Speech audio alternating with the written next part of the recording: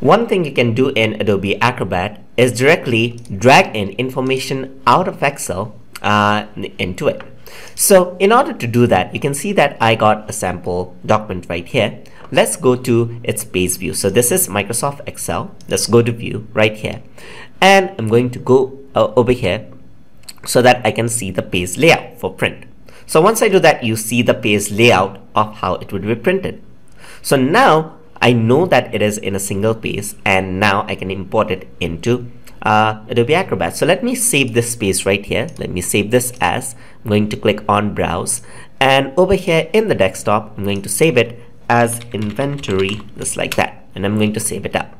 So once I do that, it has to be in the tab that you want to import. So let's say, for example, if you have an extra tab, you save this as that tab and it'll import this one out. So I'm going to go to inventory list. I'm going to press Ctrl S to save it, and then I'm going to close this out.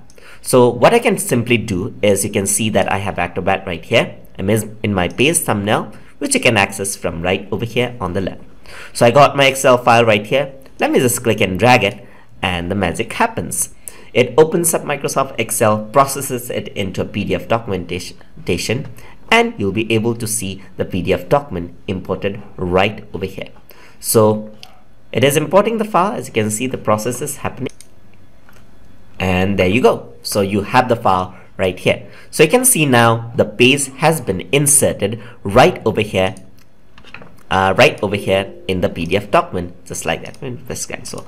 All right, so it's just that easy. So you can save the sheet you want. Okay, you can import the sheet you want, and then just save that out as an Excel file. Just drag and drop, and that gets converted into PDF. So you want to insert a quick little data without having to convert everything into PDF first, then this is the method. So hope you guys learned something as always, and as always, please like, comment, share, and subscribe.